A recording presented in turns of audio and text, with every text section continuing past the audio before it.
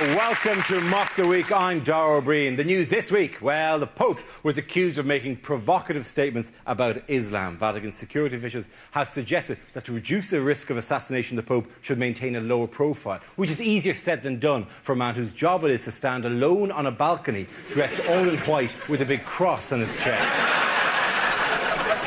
His speech led to an increase in security at the Vatican. The Swiss Guard are now wearing thicker tights. And they've sharpened their penknives.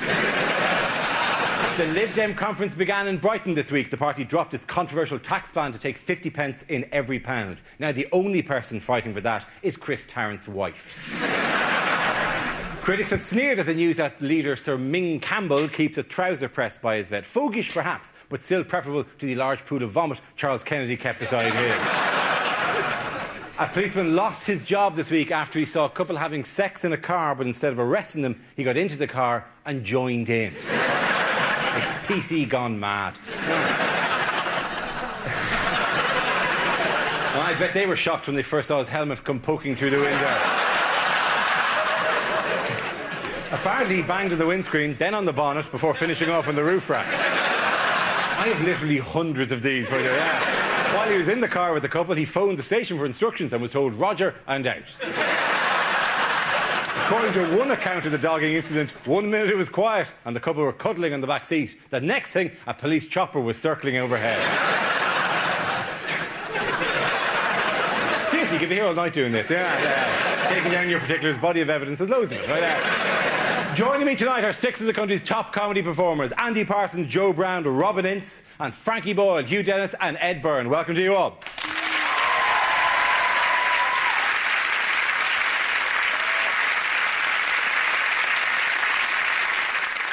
Our first round is called Headliners. I show the teams a recent photo along with the initial letters of a newspaper headline. Here's a picture of His Holiness Pope Benedict XVI. So what does PSOM stand for?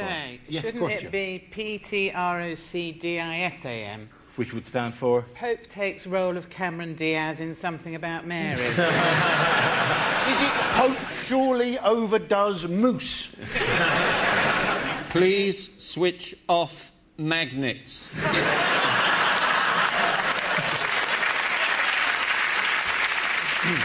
Or Portsmouth sign old midfielder. The P obviously does stand for Pope. I'll give you that. Thanks very much for that. Thank you. Is he on a hen night? It just looks like he's wearing, you know, those angels' wings that are awfully popular on a... It's his last night as a free man, is that what you're saying? Maybe in an attempt to reach out, he's claimed that Pope sort of Muslim. You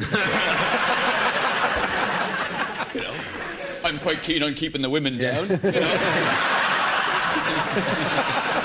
The answer I was looking for was Pope's speech offends Muslims. This refers to reaction to the Pope's recent speech in Germany, in which he quoted a medieval ruler. He apologised for his remarks, but Muslim anger refused to die down. It's not a very good excuse in general, is it? I was quoting a medieval theorist.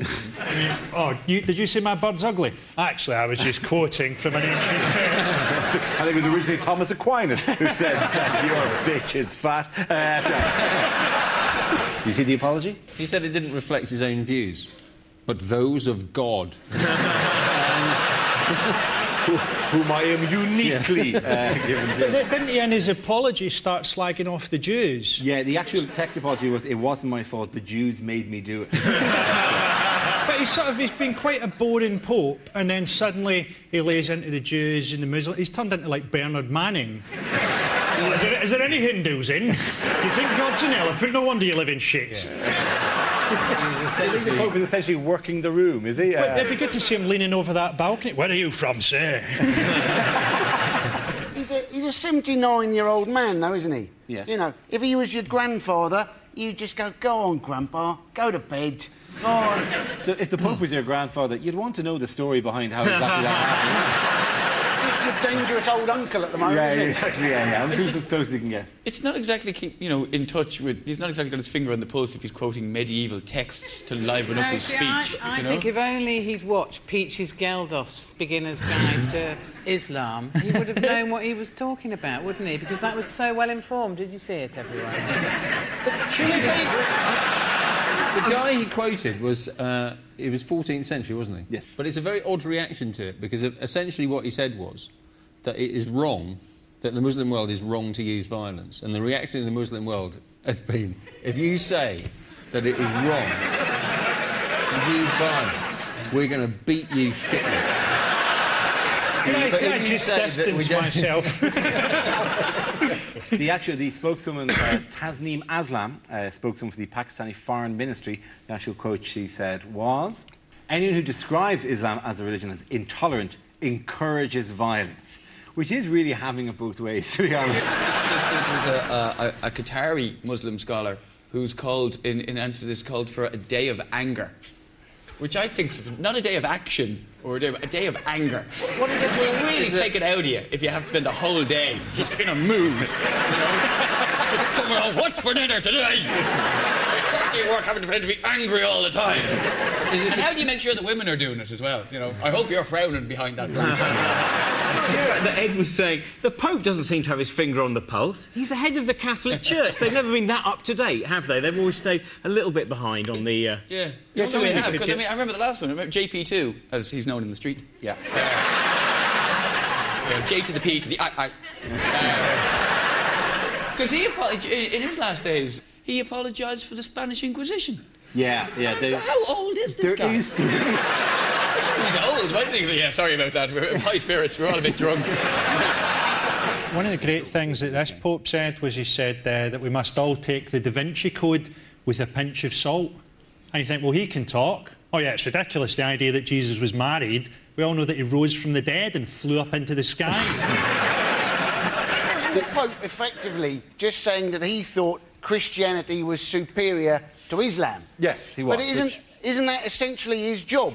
He is the head of the Catholic Church. He's not supposed to be there bigging up Islam, is he? No. There's a difference between bigging up Islam and describing it as evil and inhuman. I think not that he did that. All he did was quote a 14th century text, which, let's face it, compared to the Bible, was a hyper-modern text. Yes, but I think we've all learnt, and surely the Pope has learnt, that the Muslim world tends to be... What are you saying about the Muslims? touchy. I think if you're going to lash out at a religion, lash out at the Buddhists.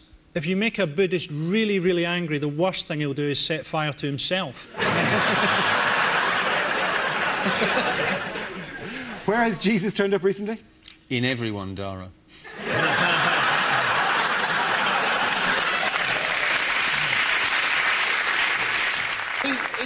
He's turned up on MySpace, hasn't he? He has turned up on MySpace, He's got his own little page on MySpace now, and it's something along the lines of, you know, you've got to try and spot where you might be able to see Jesus, isn't it? And there's this big picture of, like, a pint glass with his face on it, and you're supposed to be... As if the only time you would see Jesus was after you'd finished a certain amount of alcohol. Nope, this is the actual picture. See if you can spot the face of friendly Jesus. What I like about that, have you all seen it? Can you see it? Yeah, I like the way he looks like he's a Scooby-Doo character looking out from behind a tree. Peekaboo, peekaboo, who's that there? He's quite an angry Jesus. He is an angry Jesus. He's angry Jesus, isn't he? His moustache is down-turning. It must have been a pint of Stella he's appearing in. If I had a wife, I'd beat her right now. Do you remember that thing in the World Cup when Wayne Rooney turned up in a potato? You think, well, surely he turns up in most of them. Yeah. What I particularly love about that is the fact that there is a good mouthful left at the end of that pint. That pint's not finished, right? So there is a touch of, there's Jesus, there goes Jesus. As a result of the furore over the Pope's recent speech, marksmen have been stationed around St. Peter's Square with instructions to shoot the second he opens his mouth. Winners of that round are Frankie, Hugh and Ed.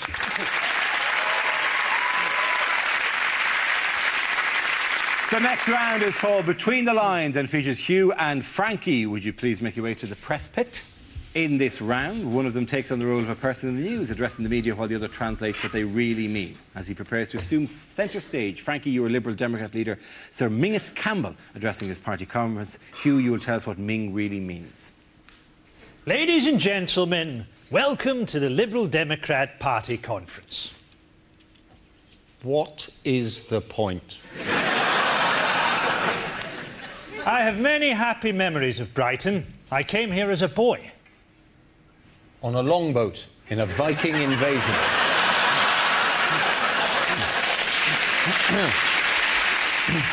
Questions have been asked about my performance in the House of Commons. Like, why am I so shite? I'd like to make it clear that the party weighed up all the options before choosing me as the best man for this job. I'm not a homosexual, and I have a fully functioning liver.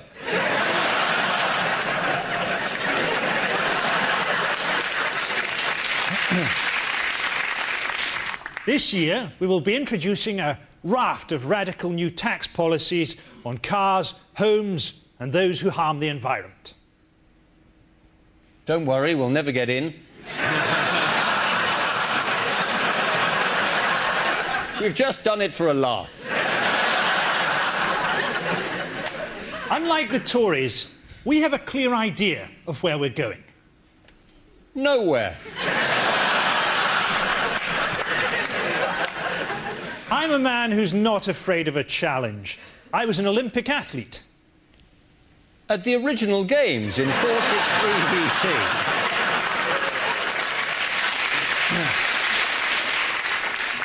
I was pipped in the dash by a winged horse. Dave, Hugh and Frankie!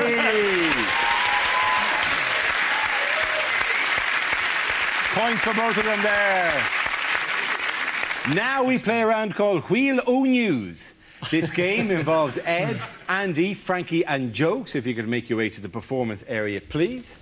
This is a stand-up challenge. Our random news generator contains a bank of topics. We spin the wheel, and when it stops, anyone can step forward and try to make us laugh about the subject it's landed on.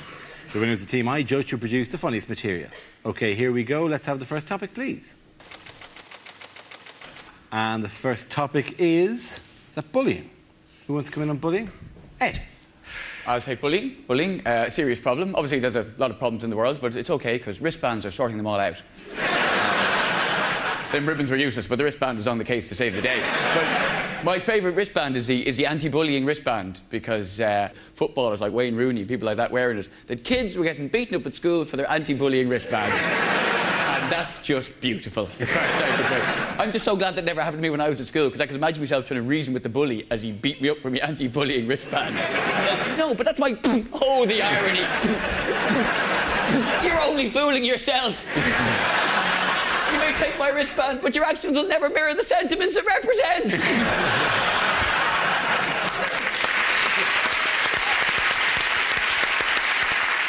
Well done, Ed. OK, let's spin the wheel again. The subject is drugs. Who wants to come in on that? Andy. So, drugs. The Home Office have in fact clarified apparently how many spliffs you can have on your person before you might be regarded as a dealer. Apparently the answer is 500. That's a fair amount of personal use, isn't it? You would have thought you could have 500 almost anything on you and be regarded as a dealer. If I had 500 hobnobs on me, I think you could regard me as pushing biscuits. Not that I know that much about drugs, ladies and gentlemen. Apparently the current trend amongst young people is to have an upper followed straight away by a downer just to take the edge off it. Why not just take a bit less of the upper? That to me would be like having a Red Bull and then having a Horlicks straight away afterwards. Well done, Andy. OK, that leaves us with Frankie and Joe. The next topic is... OK, living with terror. Who's going to come up on that? Well, obviously that's how my husband describes our marriage, but, how's the country been since the terrorist attacks here? Well, I mean, when I go out of London on tour, people are always saying to me, what's it like driving around London now? And I say, dunno, it's a bit hard to see out of my armoured personnel carrier. But, you know, I thought it was really important after all that happened to get sort of straight back on the tube and show solidarity with other Londoners. So 2 days later, went straight back on the tube, quite scared, got into the carriage, thought, oh, what's going to happen? But it was brilliant, actually. This bloke got up straight away and offered me his seat, which is fantastic, because I've never driven a tube train before. Well done, Joe Brown. I like the way that on that picture there, the dog's looking for something, the bloke's looking for something. It's on the top, the bloody idiots. Frankie, let's see what topic you've been left with.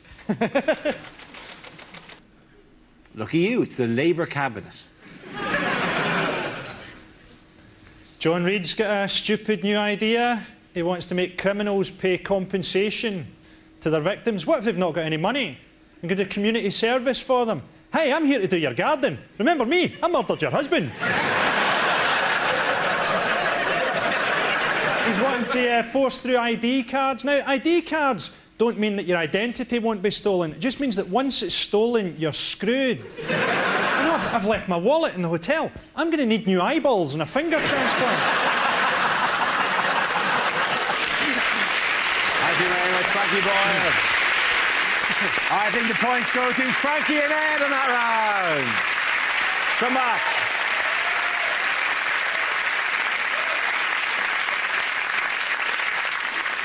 Our next round is called If This Is the Answer, What Is the Question? On the board are 6 categories. For each chosen category, I read out an answer and the players have to guess what the question might be. Ed, which category would you like? I'll take politics. OK, your category is politics. The answer is 9 women. What is the question? What would John Leslie hate to see in a jury box? Is it what takes up 18 parking spaces?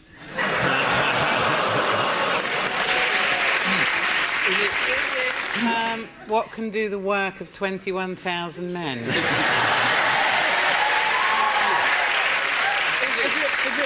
In serial killer terms, what constitutes a spree?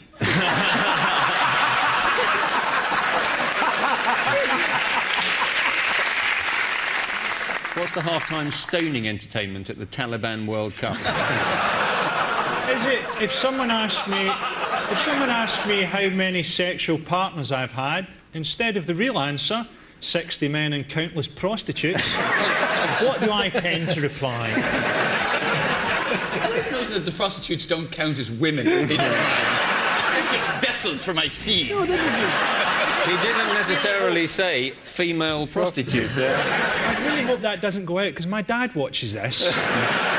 And he's never been that sure. Is he going to be disappointed by the number of prostitutes? No, he's never been sure about the show. No, he loves this. He loves this largely because you're Irish. Oh, really? That's all it takes for your dad, is it? And he really hates the English. It'll be twice as much fun for him this week, then. Oh, yeah. Bags! Oh, Irish. We can't even do it in time! Toralura and Megara. Big James. You two are both a lot taller than I was expecting. You're magically gifted. Can I attempt some sports satire? I don't know anything about sport, but I'll give it a go. What should replace the England football team or something? I don't really do sport, you know. I think it's the Liberal Democrats. Yes, it is about the Liberal Democrats. If you can find a way of wording this, I'd be very impressed. How many Liberal Democrat MPs own a vagina? That would be 9 women. Yeah, well, there could be a bloke That could with be one. 9. The question I was looking for is what small group of MPs were the Lib Dems hoping to expand this week? What were the chances of us getting that right? Listen, don't think... And what do you mean, expand? This is the statistic that of the 63 Liberal Democrat MPs, only 9 are women, and all are white leading to a proposed £200,000 fund to encourage seats to field female and ethnic minority candidates. This is part of the conference which is on at the moment. What have Liberal Democrats' aides suggested in an attempt to make Mingus Campbell appear more youthful? A mask. Is it not a mask? It's not a mask, no. Hiring corpses to stand next to him when he's on the podium. Well, they're doing all sorts of things. They're putting him in nattier suits. Or also putting him in young people's situations. Like they have this of him in a fast car. And God love him, it just looks like there should be a caravan tied to the back of it. Or like there's a slot where you feed in 10-pence pieces. You just can rock forward and back outside Sainsbury's. That's the kind of shot you always had at Tomorrow's World. And in the future, everyone will be driving one of these. And on to other party leaders, what has appeared on Tony Blair's head this week? Sherry Blair's arse. They're married, it's allowed. Yeah. Or in it, did he say? On Tony Blair's his head? Yes, The on his number head. of the beast? Not quite. He's got a strange... Basically, he's been branded. He's been given a wrinkle branding by George W. Bush. He has a W on He has his... a W on his forehead. Yeah, this is the photograph. This is what it looks like. That's it. I mean, you can see it close up. When he frowns, there's a W on his forehead. Who isn't a little bit freaked out by that? A little bit thrown by Blair is turning into a Klingon. I think maybe he's just got pissed and fallen over on a barbecue fork. He's not looking well, though, is he? He's ageing in dog years, isn't he? You know, he's got to retire soon, otherwise he's going to, struggle with his hind legs aren't going to work very well. He'll come into Parliament with one of those tubes around him. He'll stop him biting at his own mane. And why was Cherie in the news this week? Because she hit someone. She allegedly slapped a teenager. A 17-year-old. Who didn't notice. He didn't complain about it, did No. he? But No. someone else who saw the alleged incident did. He was supposed to be doing these bunny ears over the top of her head, isn't it? That's got to be the worst bunny girl you've ever seen, isn't it, that one? Yeah, somebody did little bunny ears behind her and she playfully cuffed him. And somebody reported it to the police and 6 police officers had to investigate. 6 police officers is exactly the right number, though, isn't it? One to ask him, did he get hit? One to write it down. One to check the spelling. One to look around for black people. And 2 to get the snacks from McDonald's. One of whom then wanks over a couple having a shag in a car. Is it ridiculous? Are you not allowed to hit a 17-year-old these days without getting 6 police officers onto you? Well, you once brought 3 police officers to my house because you left it drunk in the middle of the night. Yeah, you left the door open and then tried to hail them because you thought they were a cab. There was a light. That's a true story. There was a light on the roof. What was I going to do? It was a big blue light. How did you know? That's a true story. I was in bed and a policewoman came into my room and said, "Is this your house?" Obviously not ever going to make sergeant, this woman. No, it's not my house. I'm a really lazy burglar. I found Baby Bear's bed.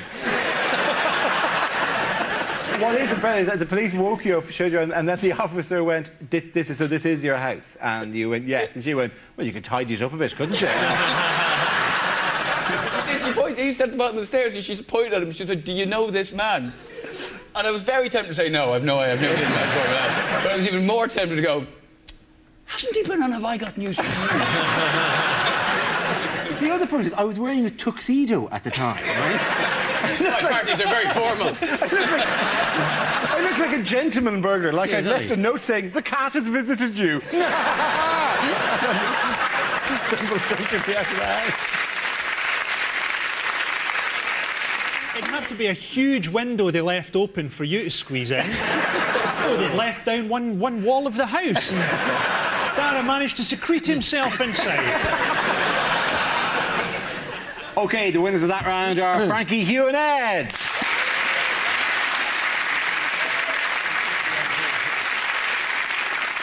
Now we come to our final quickfire round called Scenes We'd Like to See. This is for everyone, so if you could all make your way over to the performance area, please. I call it ideas for scenarios we'd love to see, and the performers come in with their suggestions. The first subject is rejected first lines for the new Harry Potter book. Harry thought of his magical adventures very differently now that he'd been diagnosed as a schizophrenic.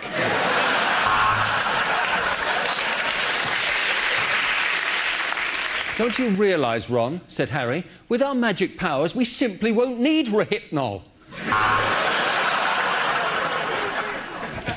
Finishing in the cafeteria, Harry and Ron turned their wands on themselves.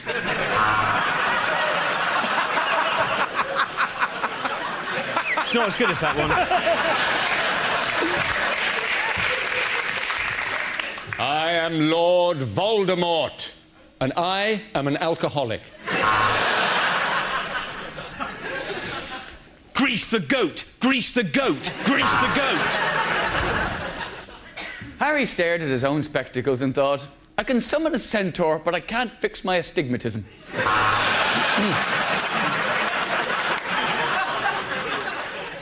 I have earned more money than the Queen. I can't be arsed.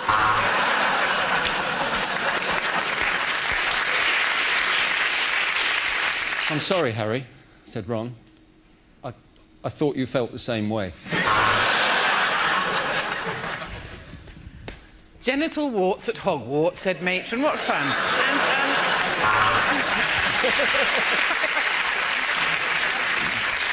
Harry wrapped the elastic round his arm and tapped the crook of his elbow, trying to get his vein up. Come on, you bastard, he said. Something about the spell must have gone wrong, because one of Harry's testicles had turned into a scorpion. It was October, and the beginning of Harry's 5th term at Feltham Young Offenders Institute. Show us where Dumbledore touched you, said the judge. Show us on the doll. The next topic is unhelpful things to say in a crisis. I know, why don't we get the UN involved?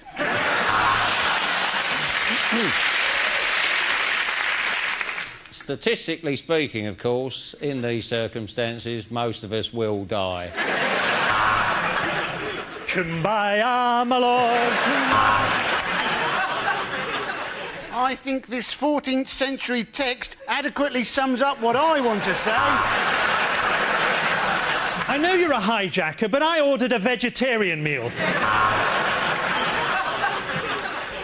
I know this is probably the wrong time, but I've got an erection.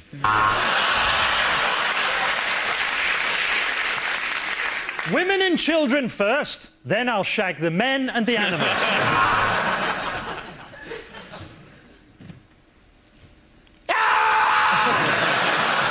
Give them all a round of applause, ladies and gentlemen. At the end of that, we're going to give the points to Frankie, Hugh and Edge. That's the end of the show. This week's winners are Frankie Boyle, Hugh Dennis and Ed Byrne. Commiserations to Andy Parsons, Joe Brand and Robin Ince. Thank you for watching. Good night.